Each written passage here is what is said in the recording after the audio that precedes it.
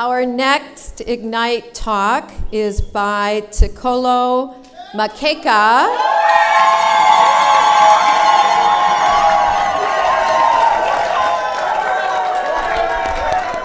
From Lesotho, representing the University of Texas, Austin. Thank you. Afternoon, everybody. I am very proud to be here. I'm proud to stand before you, the cream of the crop, the best there is, the best that Africa has to offer. But I have some questions for you. When you think of the word robotics, what place comes to mind?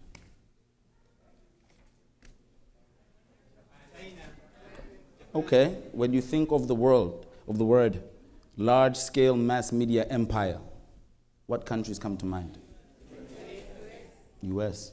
When you think of applications changing people's lives, what countries come to mind? Well, I was privileged enough to be in a place where that has changed. For me, the word that comes to mind is Africa. For the past 40 years or so, we've had advents and changes of technologies and advents of new ways of doing things around the world.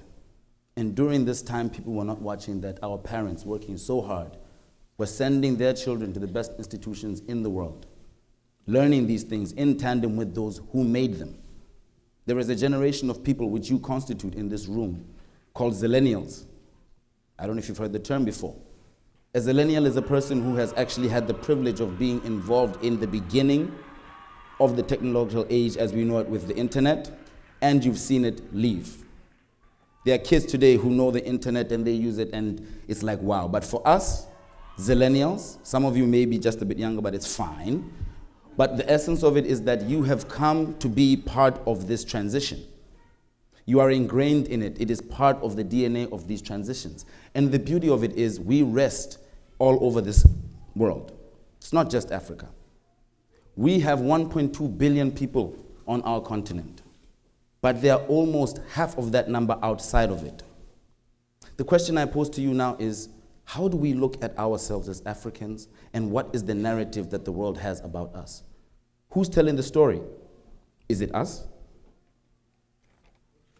I heard the other day that if you go into Central Africa, there is one correspondent for a large news company reporting on a region that is the size of 4 states in the US. How are they getting these stories? I was privileged enough to be with a man from Sudan while I was here. Yeah, you could give him a whoop, it's fine. This man is doing work where people in Africa, in a place where people are associated with poverty, a place where people think about aid, a place where people think this is the place that needs help.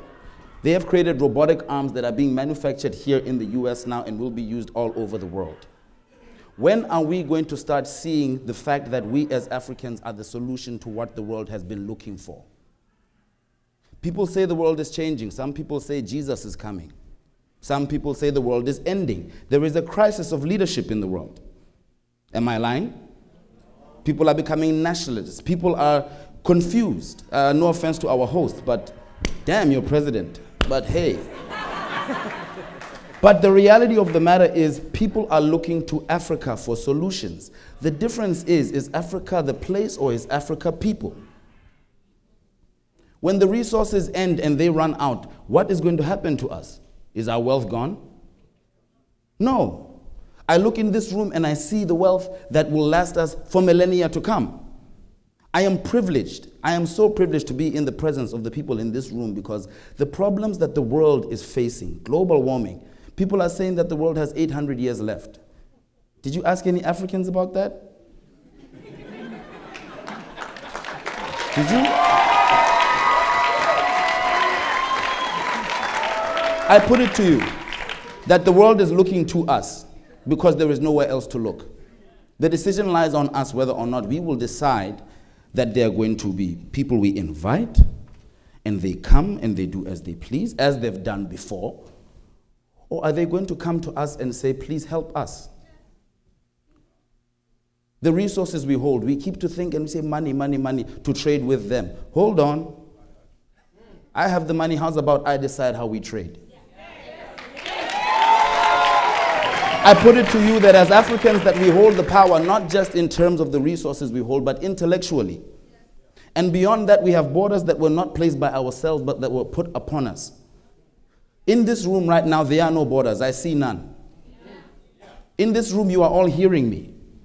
And I come from one of the smallest countries on the continent, but you all hear me. I put it to you that if we get ourselves together, if we decide that the narrative of the world, not just the narrative of Africa, will be determined by Africans and for the world, we will not be like those who took and did not give back and left the line of poverty behind them. We will save the world. I see it in this room, through technology, through all kinds of developments, through finance. Why are we learning these things? Just to be a part of the system? Is that what this is all about? Hell no.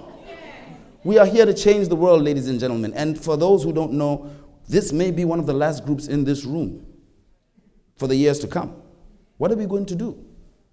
Just call ourselves the cream of the crop, be cool, be everything? Oh, I went to Yali? Hell no. I'm privileged to have this group of people from my university with me, and I tell you, there's a saying we have in Texas: what starts here changes the world. And I put it to you that what starts in this room tonight, today, over these next 3 days, will change the world. Will you change it with us? I put it to you that Africa is the solution that the world needs.